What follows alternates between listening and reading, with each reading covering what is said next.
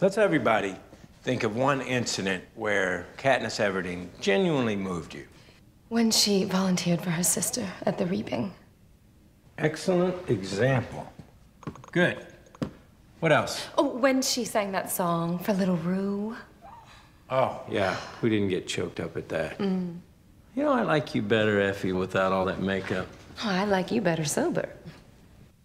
That's, of course, Woody Harrelson from The Hunger Games, a clip that would seem to be, because it is, a long way around the barn from an interview with one of the world's leading near-death experience researchers, Dr. Jeff Long, who's compiled the largest searchable database of near-death experiences, and who joined me primarily because I wanted to verify, because I reference it so many times, the quality of the data in the database. Here's a short clip.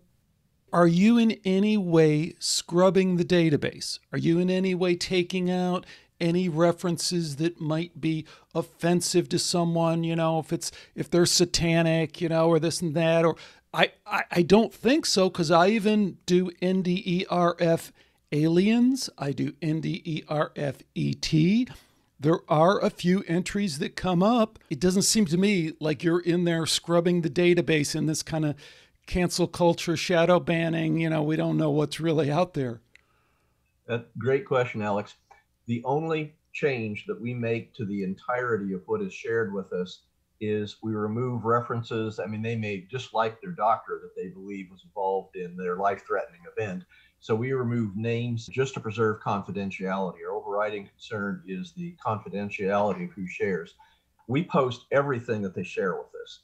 It would be an abomination to us to pull out anything that we didn't like or we disagreed with. If they share it with us, it goes up. Now, I realize that this point, which seems so important to me, is really not that important to most people who are interested in near-death experience. What they want to hear about is all the goodies that come from the experience, as well they should, because there's a lot of goodies to hear, as Dr. Jeffrey Long will tell you from the data he's compiled, like fear of death. Here's a clip on that. I pulled up the response to the question, fear of death. I asked them directly, what about your fear of death?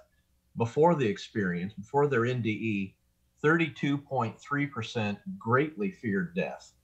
At the current time, when they shared their near-death experience, typically years later, the percentage that said they greatly fear death down to 3.1%. Remarkably, you go right to that key question, the options to response for their level of fear of death is I greatly fear death, I moderately fear death, I slightly fear death, I did not fear death, or unknown. So look right directly at that response to that question of I did not fear death. At the time prior to their near-death experience, 13% did not fear death. After their near-death experience, 76.7% said they did not fear death. Alex, this is dramatic evidence of the power of near-death experiences to change lives. Yeah, it is. And I wonder, you know, I've had a couple of social scientists on the show who've done related work in terms of how people change from going through a 6-week meditation course and something like that. And the only thing I'd just add is that if you ever looked into the social science part of this, a social scientist would just throw up their arms and go, that is crazy. I mean, fundamental belief systems like that, switching from 30% to 3%, there's no precedent for that in the social sciences of how that kind of change can happen. On the other hand, and the reason I keep coming back to the data is for certain kinds of people like me, like a lot of you, and apparently like Dr. Jeff Long, the data is important because the data can actually be part of the spiritual growth, if you will. Here's how he explains it. I think people that have done near-death experience like me have sort of had that time when they really get it. It sinks in, you go, wow, this is what some NDEers, I think very aptly say, the boot camp of our spiritual existence. That afterlife, you know, where you don't have that pain, misery, and the stuff that we have here in our earthly life is our real home, as they say over and over by the hundreds. And so I think there comes a time in many near-death experience researchers where you just go, wow, I'm not, you sought to learn about them, but look what you learned. We're not really home. That there's a vastly better existence realm of being than our everyday earthly life. where these miseries and stuff that we have to put up every day don't exist. Our life on earth is not an accident. We're here to learn. We're here to live our life to the best way that we can. And there's meaning and purpose to it, a meaning and purpose more than I would have ever guessed before I started my near-death experience research. So I think all of that broad understanding of near-death experience, plus the motivation that the near-death experiencers state over and over, this is literally an act of love, to go through your life and reach out to others as lovingly as possible. As I just said, number 2 word used in describing near-death experience is love. So it sort of gives you that motivation, that understanding that even though this is the boot camp of our spiritual existence, it's important and in some ways a gift, and we just do the best we can with it and reach out in love. Okay, but back to the clip. Back to Woody Harrelson. Back to the Hunger Games. What they're actually doing in that scene is they're devising a campaign to counter the social engineering that's going on inside of their society. And this is kind of a reoccurring theme that you've heard on Skeptiko. And you know, I've brought this up over and over again with some of the top near-death experience researchers, and they're very, very reluctant to go there. And I think, as I keep repeating over and over again, it's a mistake to not go there. It's a mistake to not realize the extent to which culture is playing a game with that. So in this interview coming up with the very excellent Dr. Jeffrey Long, I make a passing reference to the deliberate misinformation campaign against near-death experience science. I know that sounds far-fetched, but I came up with a classic example. And it's a wonderful example, really, because this guy is really a pretty nice guy, I guess. He's reached out to me a couple times. He's been on the show. I think in some way, in some strange way, he kind of believes in what he's doing, but it's just kind of a great example of what I'm talking about. It's a University of California, Riverside professor named Dr. John Martin Fisher, and he's written about his new interpretation of near-death experiences. And the reason I always bring up John is because John got this relatively huge grant from the Templeton Foundation, which is very, very sus in that it was a foundation that was started by this really, really rich investor guy, Templeton, who was super interested in spirituality and religion and was very religious himself and very spiritual and wanted to understand the interface between science and religion. And then these guys somehow, like they always do, they managed to co-opt it. And now you have somebody like John Fisher, who's an atheist, who somehow gains access to this foundation, is able to get funding to do research that does kind of the exact opposite, which would kind of turn John Templeton over in his grave. He's essentially out there trying to debunk near-death experiences. And you can go listen to the interview. It's been on the show. It's just almost embarrassing in how lame his arguments are, but especially when you compare it to somebody like Dr. Jeff Long, who can pull up so much data and report data. Again, John Fisher has never talked to a near-death experience researcher. It isn't part of his research to actually study the people who've had the experience. It's bizarre. But here's what I want to draw your attention to. You can go to YouTube right now and type in near-death experience, a new interpretation, or near-death experience, John Fisher, or Skeptic. I don't know. You could probably get to it a number of different ways because YouTube is unbelievably hyping this interview. This YouTube video, if you were to believe it, has 1.4 million views on YouTube. That's fake. It's just fake. Go there and scroll down and read the comments. I scrolled through, I'm not exaggerating, I flipped through 10 pages of comments. I could not find one positive comment. I'll read right from the top. I like how he mumbles as he reads what is outside his bias while raising his voice within his bias. Here's another one. He sounds like a barber pontificating about neurosurgery. He's a sincere flatlander. Next, he hasn't had an NDE. He's like a food critic who's read the menu without tasting any of the dishes. Can you imagine listening to this guy while striving? Finally, and then I'll let it go. It's like someone who's never visited Paris trying to convince us that he knows more about Paris than others who've been there. Folks, I'm not cherry picking. Go read the comments. There is no way on earth 1.4 million people listen to this or watch this video, go compare it with all the interviews that have been done with Dr. Jeff Long. He's very successful. He gets a lot of plays. He doesn't get anywhere near this. I don't know how it's faked. I don't know exactly why it's faked, but it's fake. It's just not real. And it's in some way I don't totally understand, part of the culture war, part of the mission to discredit and distract you from this science. But when I put all this to Dr. Long, he had what I think is a very wise response. And that is that, the truth kind of wins out. In the end, people see through this. People figure it out. Let's hope that's the case. Here's my interview with Dr. Jeffrey Long. Welcome to Skeptiko, where we explore controversial science and spirituality with leading researchers, thinkers, and their critics. I'm your host, Alex Zakaris, and today I am so excited to welcome back Jeff Long to Skeptiko. We were just chatting a minute ago before I hit record, and I'm already fired up to talk to this guy. Jeff is one of the most respected, and I would say, and I'm going to tell you why in a minute, I think one of the most important near-death experience researchers we have. He's a medical doctor as well as a medical scientist, and we're going to get into the difference there, but he is truly both. He's the author of the New York Times best-selling book, Evidence of the Afterlife, from a few years ago, and author of another very popular book from a few years ago, God and the Afterlife, which no doubt would have been a New York Times bestseller, but the title always threw people, I think, a little bit. Jeff is not a preachy kind of sermon guy. He just kind of reports the data, but when you report the data and the data has the word God in it, sometimes that throws people.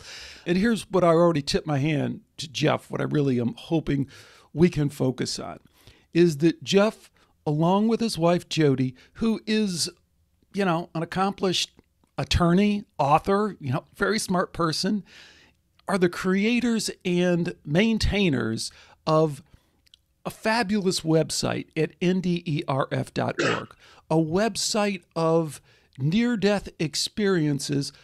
How many are there at this point, Jeff? Right. We have over 3,500 near-death experiences posted on the NDERF website. And literally, in our family of websites, thousands of more experiences. So this is by far the largest publicly accessible collection of near-death experiences in the world. And you know what I always tell people? Because, you are a medical physician and you have reviewed, I want to, right from the beginning, I want to kind of back up, and we're having this conversation. You're not here to sell a book. Your books have been out for a couple of years. Hope people go, if they're at all interested in this, and reacquaint themselves with those books. They're available on Amazon. Heck, for $7.50, you can get God and the Afterlife, and Evidence of the Afterlife is up there too. But like I say, Jeff isn't here necessarily to promote books or to sell books. If you go to the NDERF website, there's no big donate button staring you in the face. If you want to donate, you can, but that's not what this thing is about. This is a guy who is a scientist, who is a serious researcher, in addition to a medical doctor, who has done some incredibly important work in compiling a database. Why is it that people can rely on this database of near-death experiences? Good question, Alex. In recent years, many studies have been published in scholarly journals that compared the so-called traditional pencil and paper surveys that you do in person with internet-based surveys, and they found to be equally reliable. So we have that confidence. But above and beyond that, for our database and the experiences shared with it, we asked, like at this time, over 80 different questions. It takes a huge amount of time for people to fill all that out, and people just essentially never do that just on a whim or as a joke. Moreover, they're essentially always posted anonymously unless we have very specific permission. So it's not like they're going to gain any recognition by having their experience posted on the NDERF website. And then finally, we have at this time, over 50,000 unique visitors every month, Alex, to the website. And so if there's anything that's fraudulent, copied from somewhere else, we pretty much expect to hear it.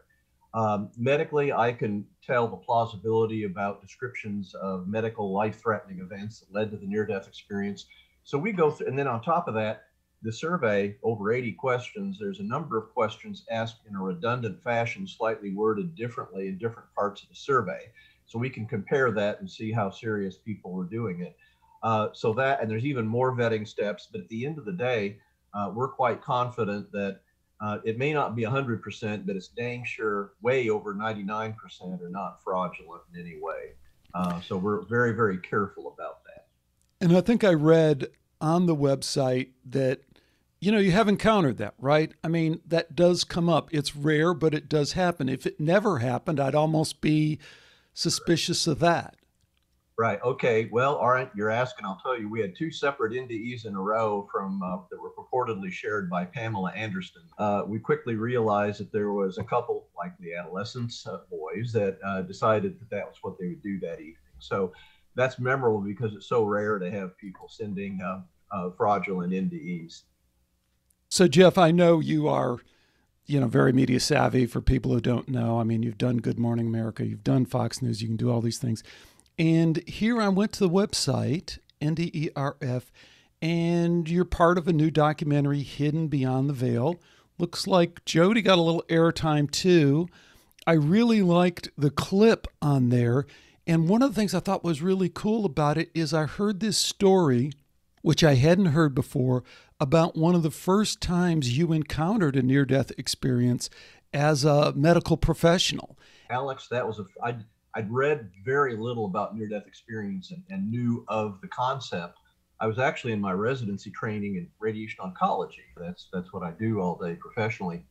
But I had a college friend over and his wife, and we were having a nice meal, and we were all sitting there yakking. And the wife of my friend mentioned that she had so many allergies that were so severe that at one time she was having an operation under general anesthesia, and she coded. But every instinct I had in the way she said that, it didn't sound fearful. It sounded like there was an air of mystery.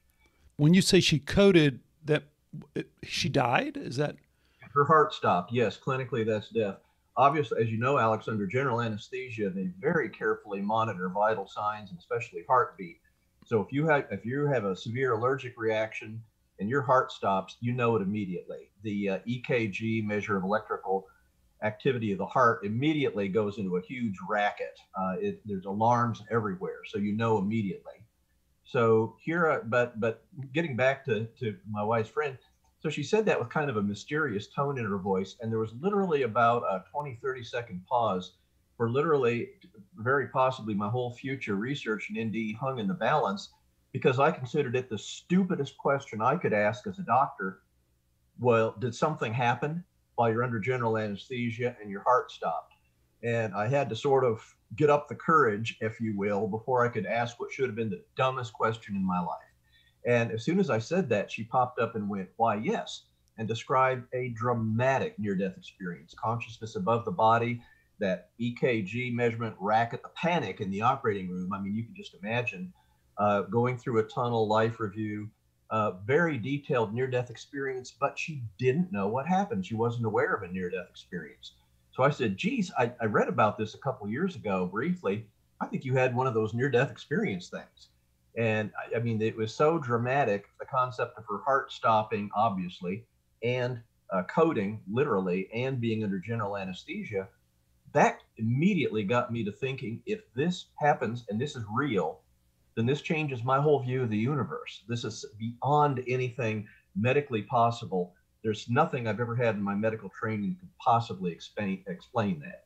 And that was the impetus, Alex, that got me started several years later to go to the original source of data, that being those that had near-death experiences, share it on the NDERF website so that I could make up my own mind, with that burning question I had, are near-death experiences real? And wow, did I ever get an answer? That's such a great story, Jeff. And it made me wonder, and I've never asked you this or heard you talk about it. So you have the experience in med school and you kind of play it close to the vest as you have to, because like you just said, it goes against, you know, you're going off reservation even by asking the question. And then you have the internal drive to pursue it. But what about earlier in life? Was there ever anything early in your life that kind of hinted for you or gave you some sense of direction that these kind of questions would be something you would pursue or not? Maybe not. I would have to say no. I never had a near-death experience. I hadn't really personally had what I would call a significant mystical experience up until that time, but I was curious. I'm one of those folks that says, let the evidence do the talking. Show me. And that, I guess I've always had that. And certainly that guides my medical decisions and my radiation oncology decisions every day as I work with my patients to fight cancer. So I guess I've always had that mentality. I've always been interested in research and in the best methodology. I mean, shoot, my father nearly won the Nobel Prize in his area of pharmacology many, many years ago, and he discovered a drug that characterized the parasympathetic nervous system. So I guess I've always been focused on research and the questions and the search, even from childhood, from that source. So that was probably, if anything, the most informative thing I had. Just that burning curiosity, the desire to know the truth in the best way possible. You know, in a lot of ways, I think that is what really suited you for this in a way, because I was also in this video for this upcoming film, which isn't out now, Hidden Beyond the Veil. Looks pretty interesting. We might talk some more about that. But the other interesting thing that I heard you say is that your study of the near-death experience research and science that you've been a big part of has completely removed your fear of death. And I think we have to kind of put that in the context of how significant that is. I mean, for many, many people, this is like a major barrier in their life, and it interferes with their life, and then the grief of when they lose someone, all these things around that. So when you combine that with the fact that you never had any huge, significant spiritual, never had a near-death experience, but had this drive to know, it's great to know that someone can just study this stuff like you have, and through just the study of it intellectually can come to such a life-changing kind of belief change like that, don't you think? No question about that. And Alex, a major point here is that I've had some great teachers in my life from some of the outstanding physicians that taught me in medical school. But at this point, some of my life's greatest teachers are those that had near-death experiences and had the courage to share with me and the world. From them, I've seen beyond any shadow of a doubt, in my opinion, evidence that we really don't have to fear death, that we're all going to survive death, that there's an afterlife, a wonderful afterlife, and it's for all of us. Near-death experiencers dramatically as a group reduce their fear of death after near-death experience. I've got data just several days old from crunching some numbers, analyzing the responses to my most recent database in my Excel spreadsheet. And there is, once again, dramatic association of reduction of fear of death from the fear of death they had at the time of their NDE to the fear of death at the time they shared their near-death experience around 15 average years later. So I can't think, Alex, of any other single event that you could encounter in life that would be so correlated with the reduction of fear of death as a near-death experience. Let's take a minute and pull up that stat, because I think it'll kind of shoehorn us into this discussion that I want to have about the data. Because one of the questions I had is, can we still rely on the data? Is the integrity of the database intact? Because I think it's very, very important what we can do with that database in terms of the searchability of it, in terms of the research potential of it, which I think is largely untapped. Do you have that at your fingertips? What is the reduction in fear of death for people? I sure do. And Alex, I want to point out the transparency of this kind of research. I mean, shoot, anybody on the planet can pull up the experiences and go read for themselves what the responses to the questions are. So this is a summary of what 834 people shared on the most recent version of the survey. I've pulled up the response to the question, fear of death. I asked them directly, what about your fear of death? Before the experience, before their NDE, 32.3% greatly feared death. At the current time, when they shared their near-death experience, typically years later, the percentage that said they greatly fear death down to 3.1%. remarkably, you go right to that key question, the options to response for their level of fear of death is I greatly fear death, I moderately fear death, I slightly fear death, I do not fear death, or unknown. So look right directly at that response to that question of I did not fear death. At the time prior to their near-death experience, 13% did not fear death.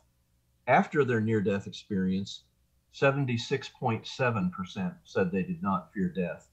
Alex, this is dramatic evidence of the power of near-death experiences to change lives. These are called the after effects. We have equally remarkable data about an increased belief in an afterlife, increased belief in God, increased belief in the importance of compassion and living their daily lives. But once again, you throw all that remarkable shift in values and beliefs. As I've said, I can't think of anything else, any other life event or combination of events that would give you that kind of data that I just presented with you. It is amazing the power of how near-death experiences can change lives.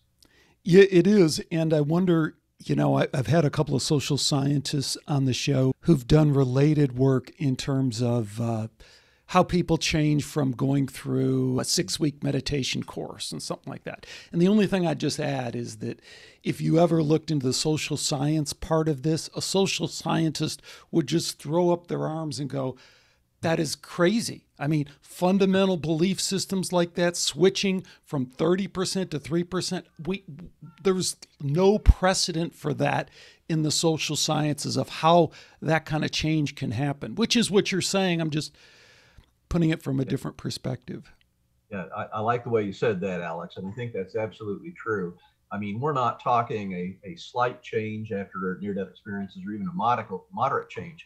That's radically different people. And people know that are with near-death experiencers. They often feel that that person is a completely different person. They're more loving, they're more compassionate, they're more interested in spiritual matters. Obviously they have an increased belief in an afterlife because, well, shoot, they know from personal experience what happens beyond death's door, and it's wonderful. So this is, as dramatic as this evidence is, I think it speaks volumes. In addition to all that, it shows how grippingly they accept the reality of their near-death experience personally for those that had it.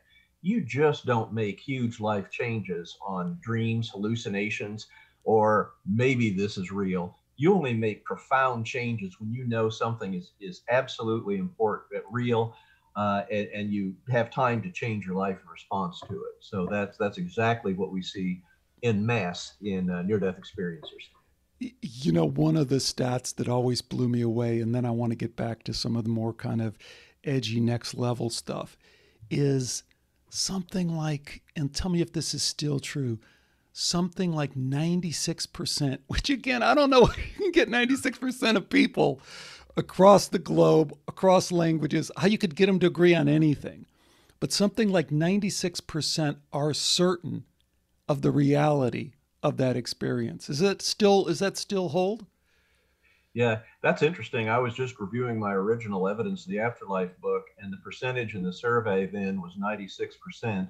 I've just got the data from 834 near-death experiencers, and let's see here. It's still right about 95%. I've got a huge amount of output of data because, heck, we have over 80 questions, but it's somewhere like... and tell them the question again, the question that you asked. The question I asked very directly is, what do you believe about the reality of your experience? Shortly, to days or weeks after it happened. And then we asked the question again, well, what do you believe about the reality of your experience at the current time? That being when they shared their near-death experience. So it dropped about 1% at the current time. And again, this is several days old data. The percentage saying the experience was definitely real, 93.8%. And like you said, what other experience can you conceive of? And the response significantly to the question, the two other components of the question, experience was probably not real or experience was definitely not real. At the time they share their experience, combining those two, it's 1.3%. So essentially everybody that has a near-death experience believes their experience was definitely real, or at least probably real. And even the probably real is only 4.9%. The real wow message from this data is the numbers picking at the time they've shared their experience. They've had often years to process the experience, 93.8% believe their experience was definitely real. And I would submit, Alex, for skeptics who feel that near-death experience is not real, out of people's general ability to understand reality from life experiences that they have, if skeptics want to argue that near-death experiences are not real, the burden of proof is on the skeptics to provide strong evidence proving their point that near-death experience is not real, and they're not even close. We've had over 20 different skeptical explanations come along over the years. Skeptics themselves can't agree on any one or several of those explanations that explains anything that's observed in near-death experience, let alone the totality. Yeah, we'll see if we have time to get into that a little bit. It's kind of a forced equivalency, kind of thing. I mean, it's not even on the realm of scientific in terms of a lot of the objections. And I think they're manufactured and engineered for a particular way to kind of target this research, because I think it doesn't conform to certain messages but I don't want to get too far away from that. What I want to do before we leave this is, because I bring this stuff up all the time, Jeff, with people who, you wouldn't expect. They're not necessarily looking for near-death experience data, near-death experience research. And I'm just saying, if you're open-minded, why wouldn't you consider doing the search that I always do? NDERF space Bible, devil, Baphomet, whatever. Yeah. You can pick your choice, and it actually searches through the database. So one thing I want people to know, are you in any way scrubbing the database? Are you in any way taking out any references that might be offensive to someone, if they're satanic, or this and that? Or I don't think so, because I even do NDERF aliens. I do NDERF ET. There are a few entries that come up. I don't know what to make of them any more than anyone else does, but to answering this question, it doesn't seem to me like you're in there scrubbing the database in this kind of cancel culture, shadow banning. We don't know what's really out there. Great question, Alex. The only change that we make to the entirety of what is shared with us is we remove references. I mean, they may dislike their doctor that they believe was involved in their life-threatening event. So we remove names to specific individuals that would be identifiable. Sometimes they have the date, geographic location, and time so fine that anybody could look up in paper archives. So we'll take out like May 22nd, we'll take out May 22nd. Again, just to preserve confidentiality. Our overriding concern is the confidentiality of who shares. And then we do edit the accounts only for clarity. Sometimes they come in with punctuation wrong, misspellings are fairly common. So we think we're adding to clarity to do that minor editing. We archive in our database both what was shared with us originally and what was posted on the web. But all that actually enhances your clarity and understanding, or we wouldn't be doing it. It's a hell of a lot of work to go edit. Some of these, just to be put it bluntly, some near-death experiences are remarkably poorly shared, written. And and these are people sometimes that suffer brain injury from their life-threatening event, and they just simply can't type well. So we very cautiously, actually Jody has that and takes over that piece and very carefully transcribes it. It's done exactly what they were saying, but cleaned up punctuation wise. For example, we post everything that they share with us. It would be an abomination to us to pull out anything that we didn't like or we disagreed with. If they share it with us, it goes up, and so that's the integrity of what we have to do. We have to do it that way. We're not the censorship, and I don't even know how you would set up boundaries even if you want to do that. So everything that we get goes back up on the website as basically exactly what they have to say. And that is and one other thing that's important too, just out of integrity, sometimes there can be a little bit of subjectivity about, was the life-threatening event severe enough, or was the experience associated with the life-threatening event and period of unconsciousness. If there's any ambiguity about that, they're not NDEs, but probable NDEs. And we have a policy of posting every single probable NDE that gives us permission. And interestingly, that's about 99% allow us to post the experience anonymously. So again, anybody on the planet can decide for themselves, removing some of that subjectivity about, what the exact classification of an NDE. So we try to be very, very careful to make sure that we are appropriately sharing the amazing message of near-death experience with the world as precisely and accurately as possible. I can't stress enough from my perspective how important that one question is.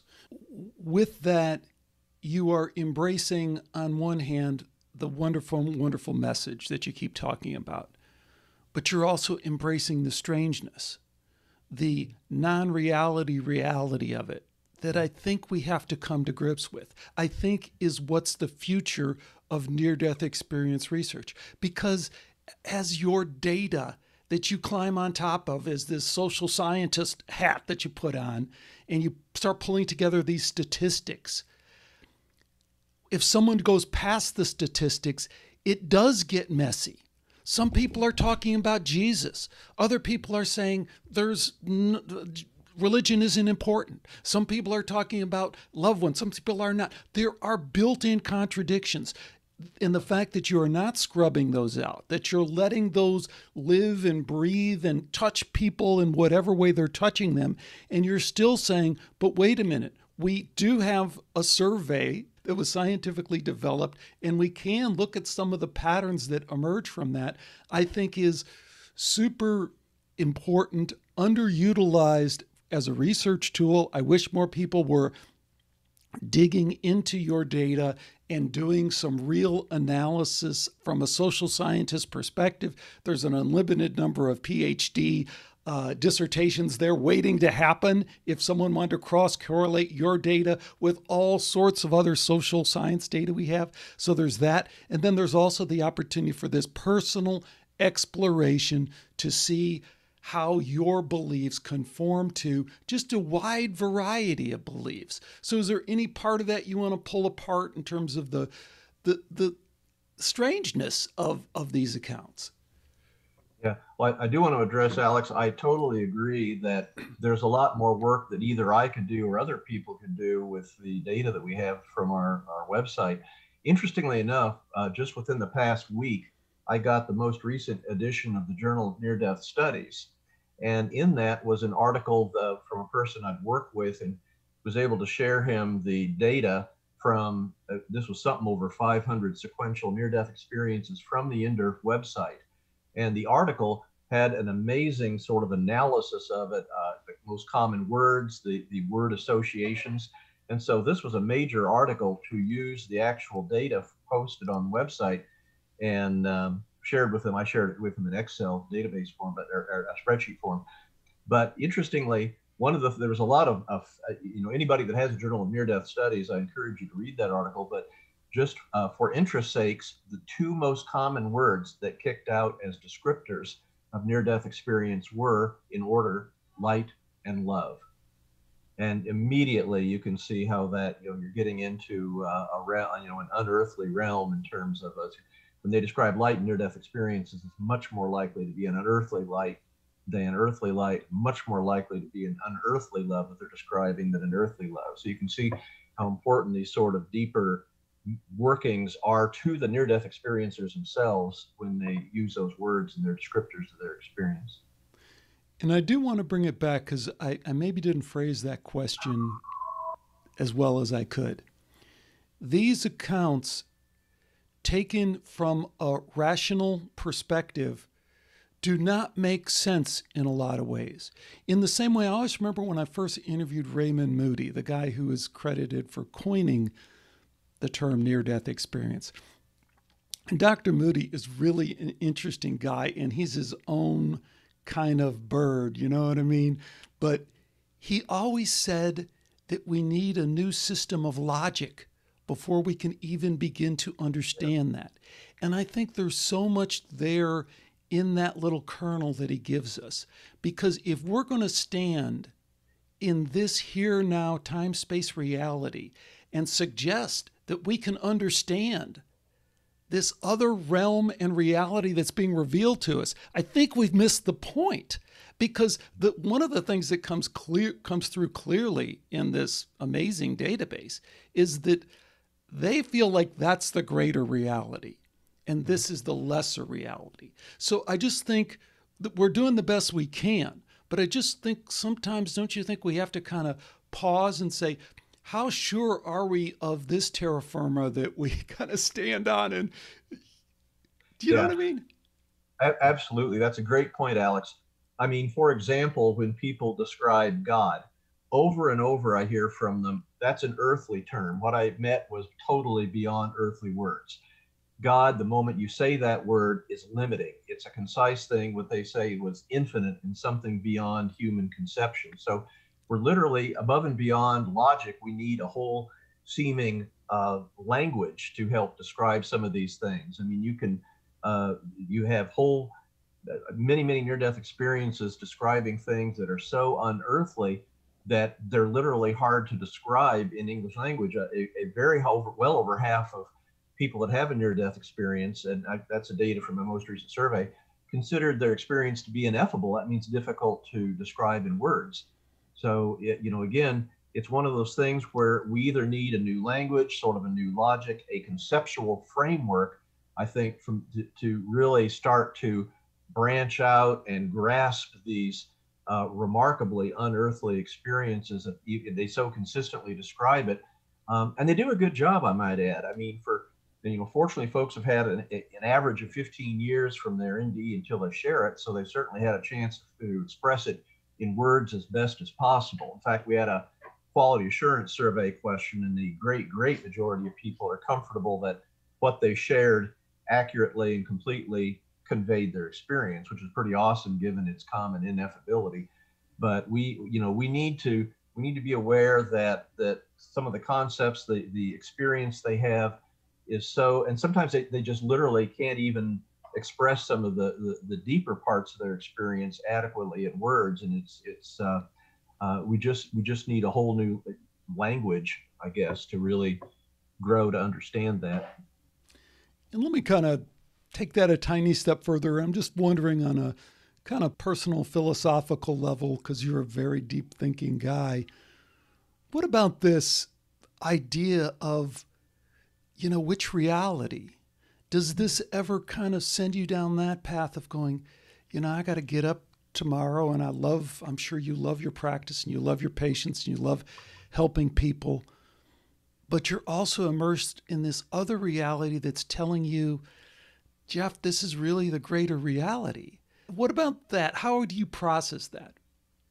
That's a great question. I think people that have done near-death experience like me have sort of had that time when they really get it. It sinks in. You go, wow, this is what some NDEers, I think, very aptly say, the boot camp of our spiritual existence.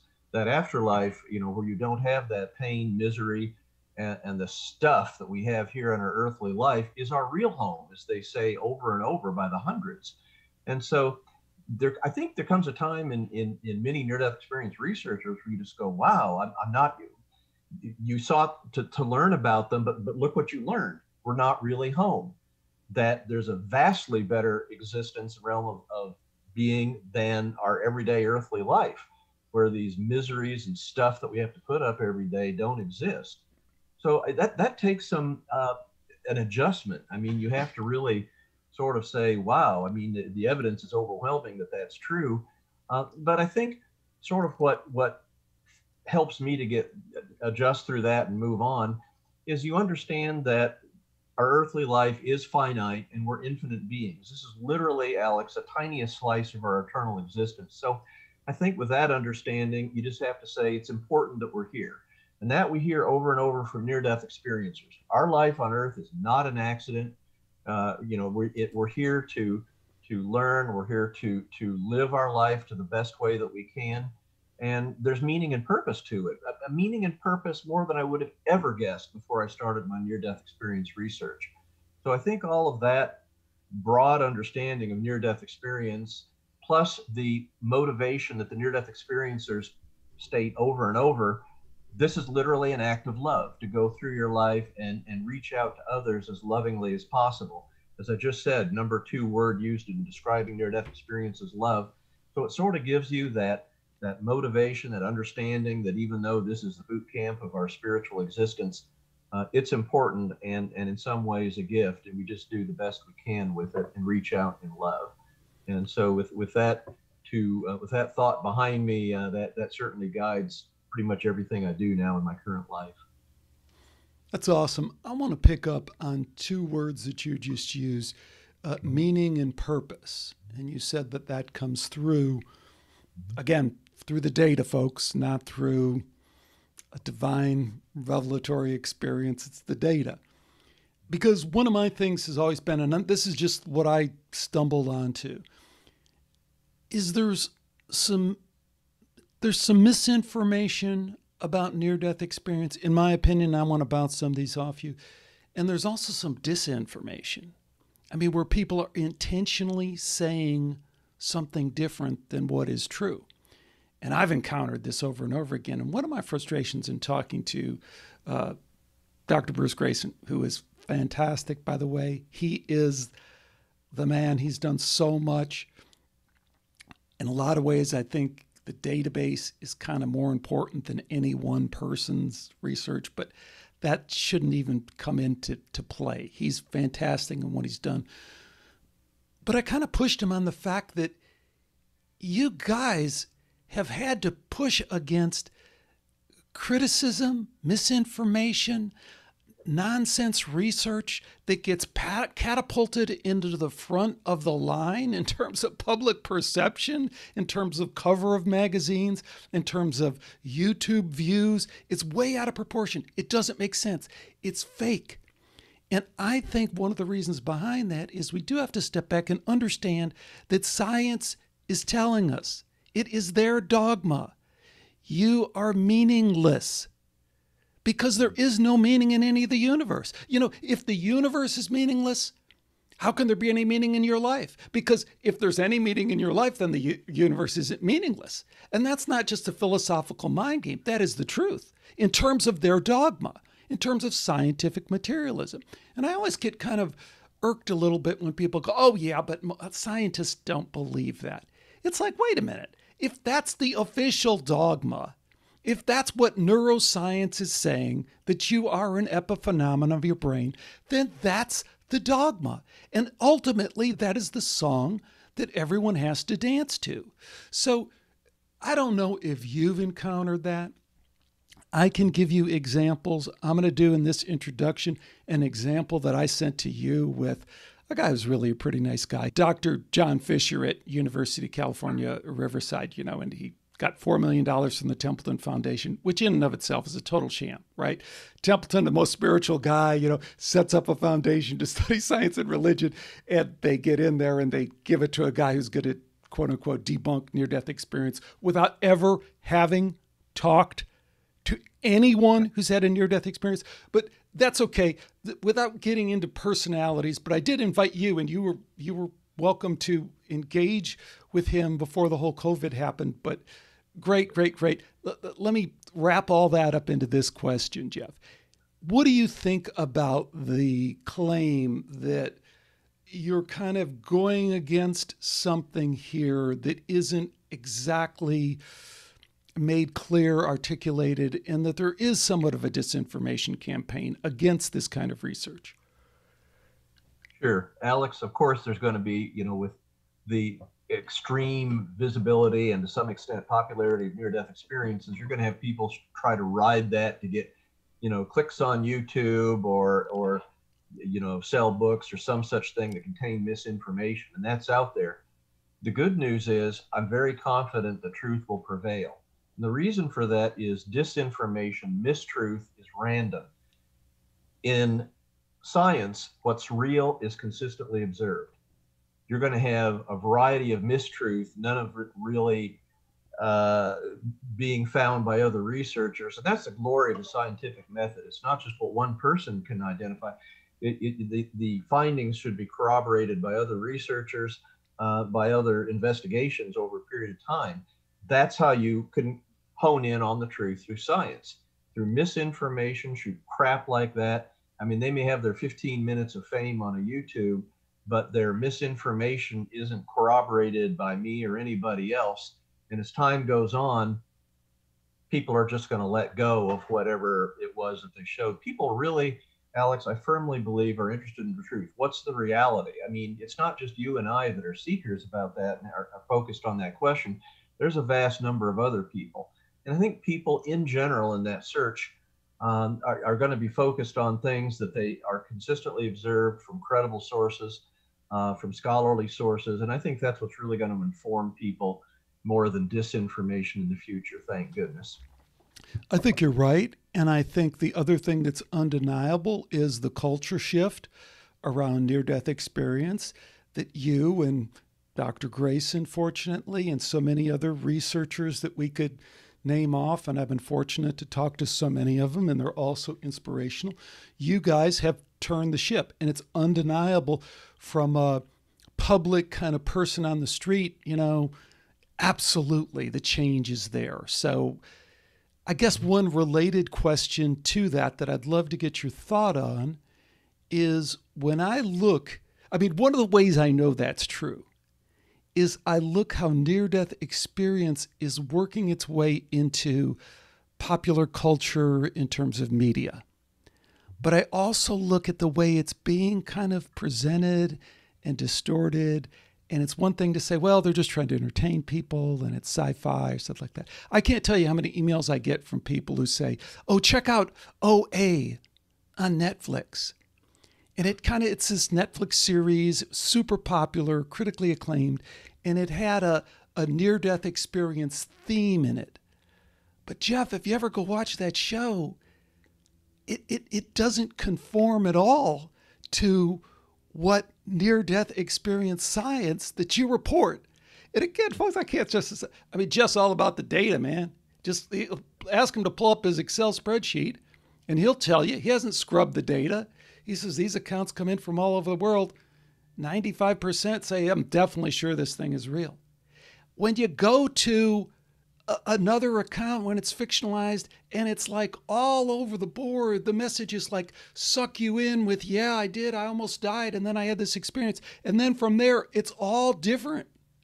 It just makes me wonder. I watch Undone on Amazon Prime, a great kind of series. But again, it's this near-death experience. Person almost dies, encounters their father but again, then it goes into this twist of back to kind of what our media seems fascinated about. Murder, death, evil, all this other stuff. It just seems to me so orchestrated, so scripted to try and take it and then, whoa, let's co-opt it and pull it back in this direction. Do you have any feelings about how near-death experience science is portrayed in media as you see it pop up? That's a good question, Alex. I think it's a mixed bag. Interestingly, a few months ago, I had it's a national television show that will remain anonymous that was going to have a near-death experience themed aspect to it in the next season. And they actually had a whole group of people sit down and talk with me and talk about what they understood about a near-death experience, sort of what they were trying to do. And it was a very good discussion. They asked some very good questions, and I sort of steered them right down the line of here's what really happens in near-death experiences. And I haven't followed up on that show. It's not my type, but I think they were sincerely interested in presenting it as in some significant, truthful manner. The trouble is in the entertainment industry, it is so fractured. There are so vast many entertainment outlets that I think they're all at this point now more than ever scrambling over each other to get those clicks, get those views, and have a narrower and narrower audience. So I think that may encourage lately more sensationalism than we had in the past with near-death experience. Having said that, it's a mixed bag. For Easter, I was interviewed by Inside Edition as part of two near-death experiencers. It's on YouTube if you want to look it up. Last time I looked, there were way over 300,000 views, and it was outstanding. They had the near-death experiencers very vividly, beautifully actually describing what happened to them during the near-death experience. And they interviewed me without even knowing what they were going to say. And the consistency of of what I was saying when I talked about my research was what they actually described was amazing. So I would like to think over time, especially people can be entertained, and you can be entertained in a lot of ways. But I think those that really want to know the truth, that are seekers, that want to understand, they'll find ways to get to the truth apart from the entertainment industry. Excellent. Really like the way you put that. And I think you make a very convincing case, especially when you tie it to your earlier point about the truth and how that truth has an ability to resonate with us at a deeper level. So we kind of have a tuning fork that allows us to kind of maybe sort through a lot of that crap and say, no, I get it. That was really the truth. Similarly, and very controversially, I run into a lot of frustration sometimes when I talk to Christian people that to me seem to be co-opting, maybe sometimes inadvertently, and misinterpreting what I understand to be the data. So I am all for anyone's spiritual experience and how they express it. And I have the utmost respect for that because, like you, I follow the data and I say, oh, big news, the big news flash, there is this extended reality. Next news flash, there does seem to be this wonderful moral imperative that is this light and love that's pulling me towards it. And when I go search NDERF, Baphomet, or, do what thou wilt, or, occult magic, I get zero results. And when I go search for God, love, forgiveness, compassion, I get pages and pages and pages. I find that very, very promising and compelling. But I don't think the research suggests that the primacy of Christianity, which is what Christianity is all about, it's about this is the way, is supported in the data. I don't think any religiosity, to me, my read of the data is increased spirituality, decreased religiosity, with this kind of, and I can pull it up, I will pull it up, right out of your book. I think you can get my point by now that Jeff and Jody, but Jeff in his book, he just spits the truth as it comes through. So he tells you what they say about God. He tells you what they say about their religious beliefs before and after. And if it's 50-50, 50% of people say, yeah, I just stay with my religion, it's fine. And what I learned said that everything I'm experiencing here about love and compassion is good and I'm on the right track. But a good number of those people say, but I don't feel like it's this most important, this is the most only way, screw everybody else, go protest in the street kind of thing. And 50% of them, which is super important when you think about, again, the social cohesion and how hard it is to change these things, 50% say, I really felt like the religious experience I had doesn't really fit with this greater reality that I have. So I might have added too much of my own opinion on that, but tell us what you've found about religious experience and spiritual experience and religiosity in this work. Yeah, that's a good question, Alex. I've got some recent data, but I haven't quite crunched it as much as I'd like to or had enough time, but we can make a couple points from what we know so far. First of all, people can have essentially, you name the religion, they can pretty much be there after their near-death experience. So people that have near-death experiences, like the data's about half the time they'll stay in their religious affiliation, about half not. But we still have every possible denomination that you can conceive of have people that have had near-death experiences in it, near-death experiencers. And so they do believe that religion seems to be compatible.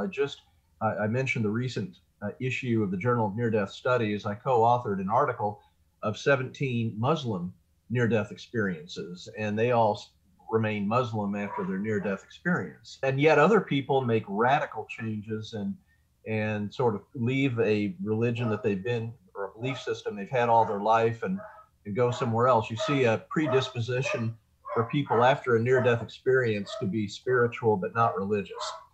The one religion that changes the most significantly by far after a near-death experience are the group that are atheists at the time of the near-death experience. As you might imagine, the great majority, to put it mildly, are no longer atheists after their near-death experience. So that group has by far the greatest shift in religious beliefs after an NDE.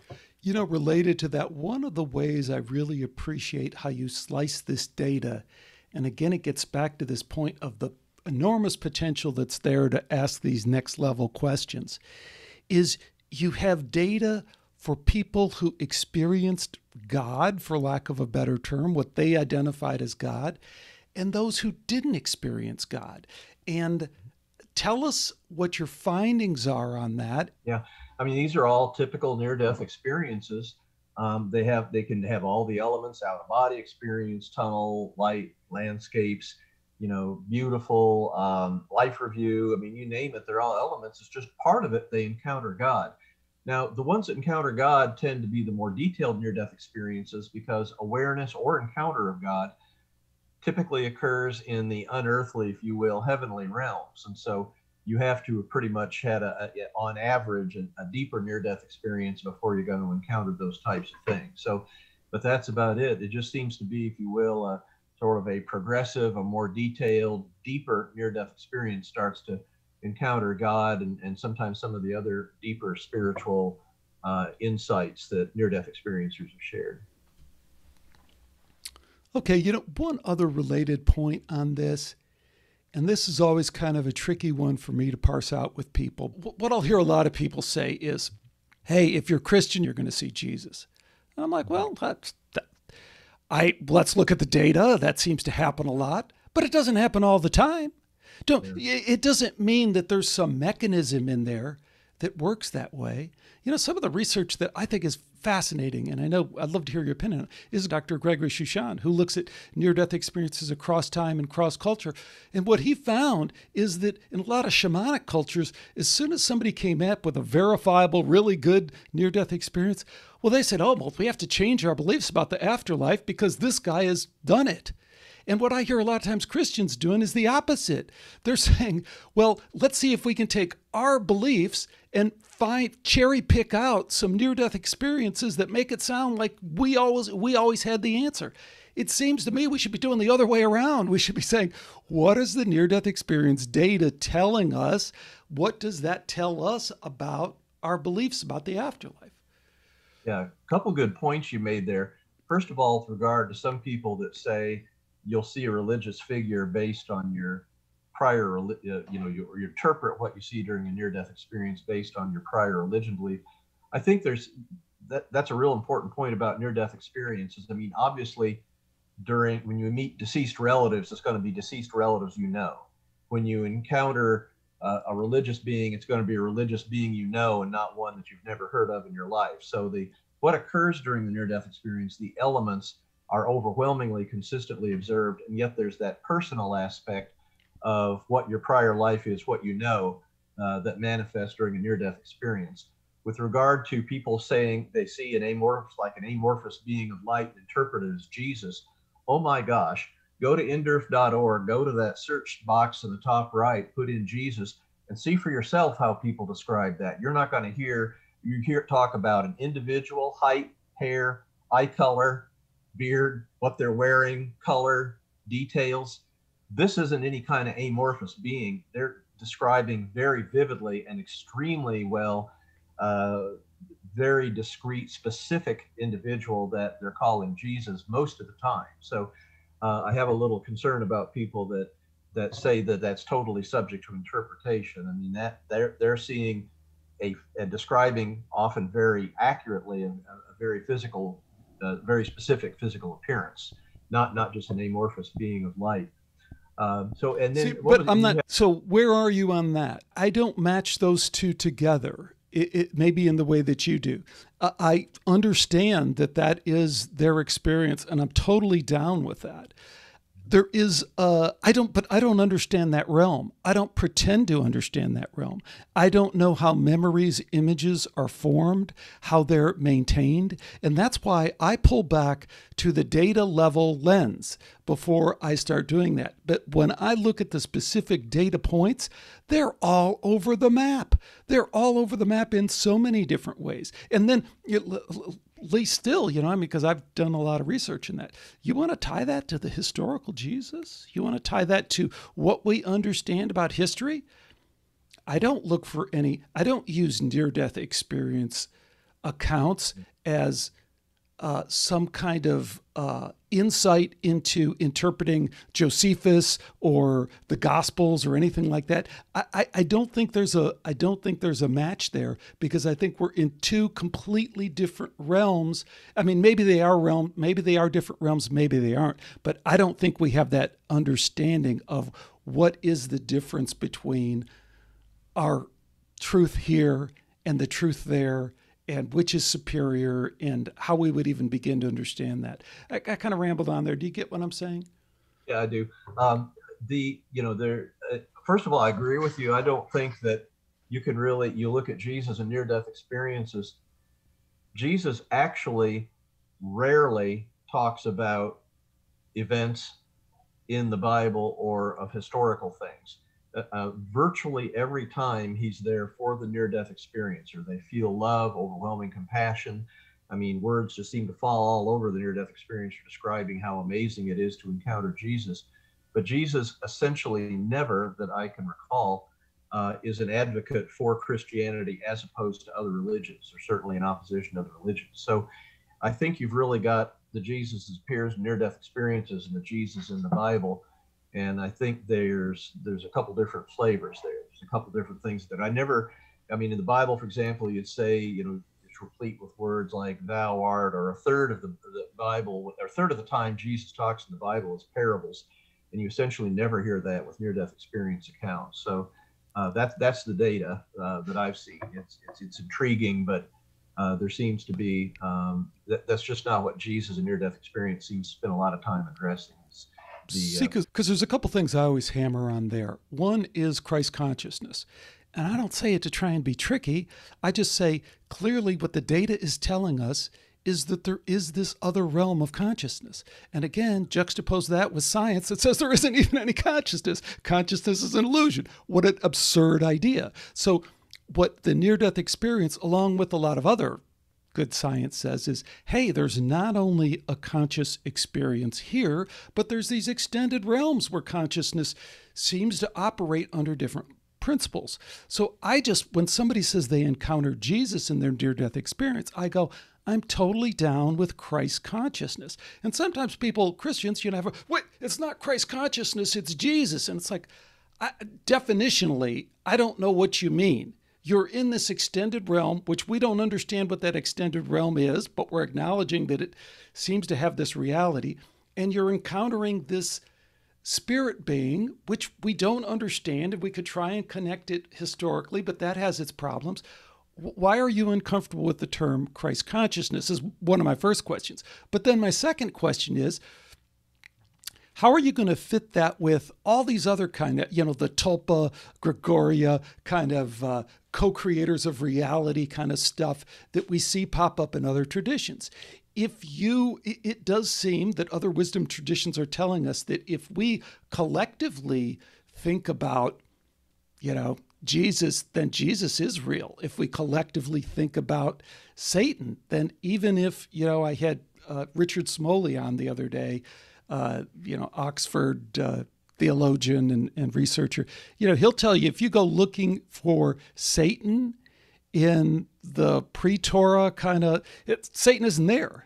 Satan pops up after Zoroaster, so, but Satan is very real now because our collective consciousness, one way to look at it is that we are collectively, and I don't know if that's true. I just say, that would give me pause to start drawing connections between this Christ consciousness, which again, I think the data says is extremely profound and extremely important, and what someone would understand historically. So That's one of the things that I struggle with trying to clear up. And I don't know if you have anything else to add about that or not. Sure do. I think your concept of Christ consciousness as describing what is occurring in near-death experience is closer to truth than trying to connect that to what is the beliefs about historical Jesus. So I would say that's going down the right way of thinking. You've answered so many really, I think, important questions about this database. And what I hope people pull out of it is the potential for kind of having their own experience, their own knowing on this level, in this realm of what this stuff is really all about, because that's what you attest to, and that's what I attest to. This research has changed me, and I am kind of spiritually dense. I've never had an NDE. I never know anyone who had an NDE. But, you know, this book is, I particularly point people towards this book, God in the Afterlife, the groundbreaking new evidence for God in near-death experience. And if you can, in a couple minutes that we have left, just sum up what people are going to find there, particularly about this God thing, which can be kind of tricky for people. Right. Well, as I've said, we have way over 200 near-death experiences in which they were aware of or encountered God. So this is a huge study, unlike anything that's ever been published before. And I think the message is extremely important and positive for all of humanity. I mean, here's God described overwhelmingly consistently as being a being of great love, compassion, accepting people for who they all are, all that they are, everything that they are, essentially never judgmental that I can see, which interestingly is a surprise to a lot of people that encounter or are aware of God. And just that strong, and often people say they feel that connection, even unity with God, which interesting, it would be conceptually an overwhelming expression of God's love. I think the deepest expression of love that you can find is a unity. And here over and over, people feel that with God, which is remarkable. So I think that's the message of God is, I think, dovetails very closely to an important point you were making earlier. In one of the first survey questions I ever asked, I asked, is the message of near-death experience for the experiencer only or for us all? And the overwhelming response from the near-death experiencers was that the messages are for all of us. So in studying near-death experiences, it sounds like you're going down the same line of thinking, Alex. You really want to think about it not as somebody else's experience, what happened to them is history, years to a few decades ago. Near-death experiences speak to each one of us individually. Each one can read near-death experiences, be informed. It's both informative and inspirational, and I think very powerful measures of each. So it really can be life-changing. It really can serve as an understanding of ourselves individually and result in those tremendously positive changes and growth. The message of near-death experience, Alex, I think is perhaps the most profoundly positive message that is conceivably available to Earth and to people in it today. Awesome. I do want to pick up on one point that you made, because when we were talking earlier about things that resonate, I think the idea of compassion resonates, but what also resonates is judgment. People understand judgment. And I think the message from near-death experience research, when I share it with people, that really kind of both frightens people, but also kind of propels them forward in a way that says, hey, that sounds like truth. That doesn't sound like bullshit, is about the judgment that does come with the near-death experience, because it really just is a subtle twist that kind of flips it on its head, that makes us understand why we have felt judgment our whole life. Who's the judger? Who's the one judging? Yeah. And yeah, Alex, as I'm sure you know, judgment, being judged externally in near-death experiences by other spiritual beings nearby, is really rare. And that's an over and over common, extremely ingrained theme of near-death experiences, is that they don't feel judged. They're not judged. And that's often, again, very surprising to near-death experiencers who, well, have done some things that they're not proud of in their life. And so they find that enormously reassuring. In a life review where they're seeing their prior life, there's often other beings around there. And yet, once again, they're not being judged by that other being. It's that individual seeing their life, understanding how they interacted with other people, and at times even feeling what the other person felt.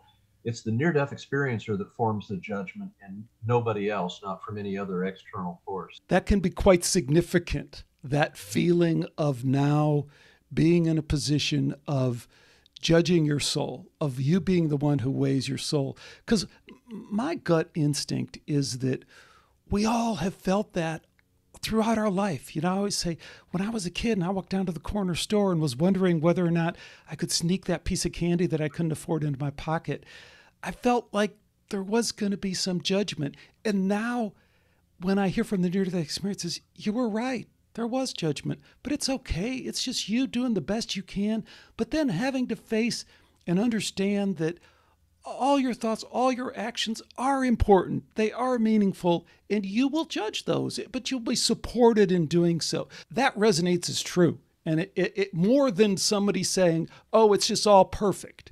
Yeah, no, and you're absolutely right, Alex.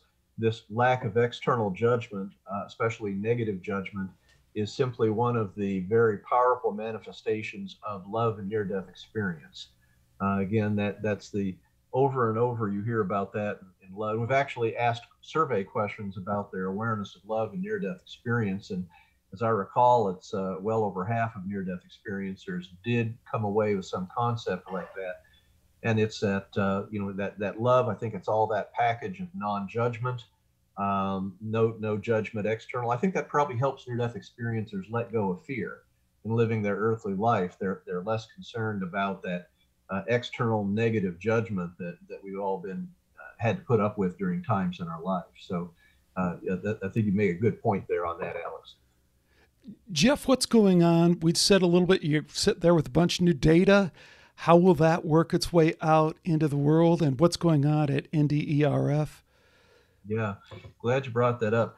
I'm just now sort of looking at some of the latest data that we have in terms of evidence for the reality of near-death experience and its consistent message of an afterlife, and some of the deeper spiritual messages in near-death experience. And it is, I'm not ready to say a lot about it yet, but we are definitely, I think, moving forward in a very positive way.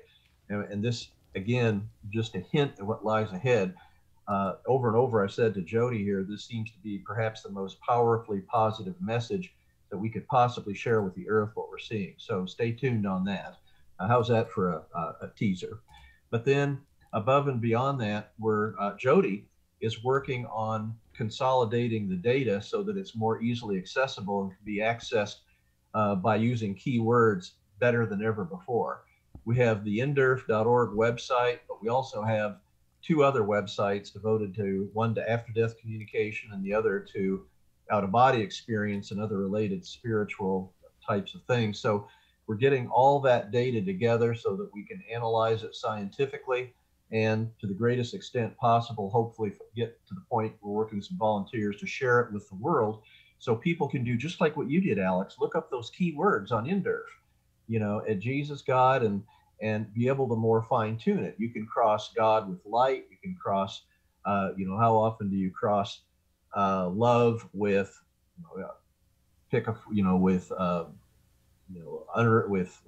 life review. So you're going to be able to cross concepts in a near-death experience and get right to the near-death experiences describing that more accurately than ever possible before. That's still a work in progress, but I think we're going to have some good.